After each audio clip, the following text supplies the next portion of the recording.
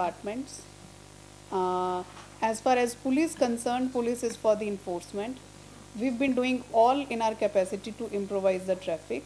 There have been wrong parking by by a lot of people concerned. Wherever we have found wrong parking, we are locking the vehicles, and we are as of now we are finding them.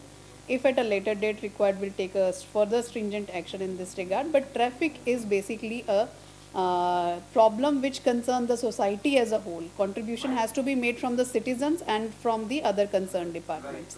It's not simply a very police problem. It's a very complicated and a multifaceted problem.